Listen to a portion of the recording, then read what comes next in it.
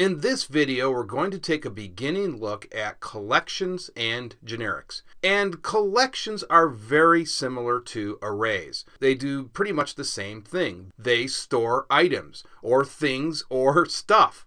That's basically what they both do. And these are, of course, objects. So that's why in this video I want to talk about the differences between a normal array and a collection. Because as I said again, they are very, very similar. Now you will remember that in terms of a normal array, we use these brackets to define the array. And here we're given the array name.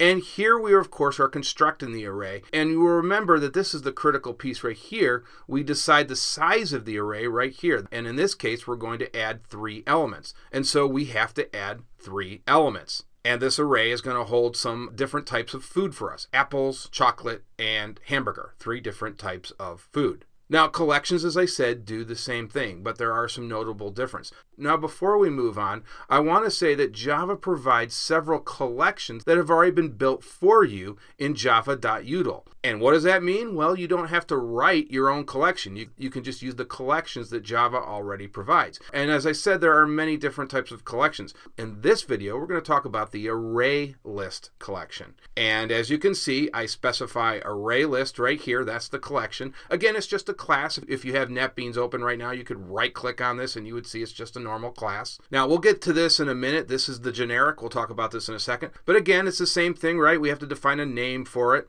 We have to build it through a constructor. We use the generic again, and we'll talk about that in a second. But here is the key difference. We do not provide the size. Over here, we are defining the size when we build the array. Over here, we are not. We do not provide an initial size of the collection. Now, what does that mean? That means that this is resizable. We can add elements as we come and go, right? I'm not forced now to add all 3 of these elements. I can add them when I want. So in this case, I simply added apples and chocolate, and at some point later on, I could add a hamburger. And so that really is the biggest difference. You do not specify size initially as you do in a normal array. And that makes this more dynamic. It makes it more flexible. It makes it resizable. You can add things as you want during runtime. During runtime, you can't do that with a normal array. But during runtime with a collection, you can add and remove actually items as you please. Now, the other thing I want you to notice here is that this is using methods. Take a look at that.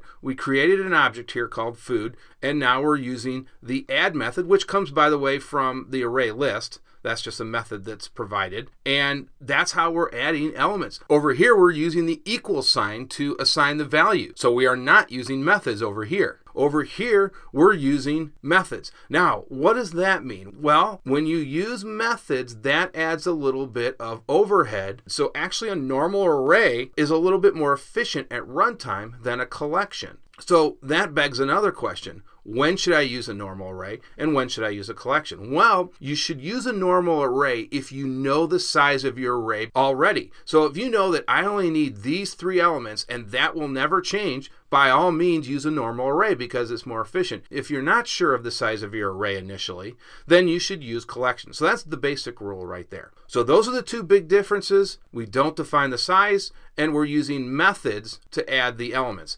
Now let's talk about generics. Generics are actually pretty simple. You'll see these angle brackets right here. In here we specify the data type. And of course I specified a string. What does that mean? That means down here I can only use strings. I can't use an int or a double or a character. You have to use the data type that you specify up here, and that is a generic. That means the rest of these elements that we add have to be a string. And you can specify int up here, you can specify double, any type of type that you want to use. That's the generic. It goes right between these angle brackets. Now I will say this, if you leave this empty, and you can, then you can actually use mixed data types down here. So you could use an int, you could use a string. I will say that almost everybody specifies a data type up here. They do not mix and match down here because that's not considered good practice. So you do want to specify the data type up here unless you have a really good reason not to. Okay, I think that is a good start with collections and generics. Now in the next video, we're actually going to code this up and we will actually use the array list collection. So I will see you guys in the next video.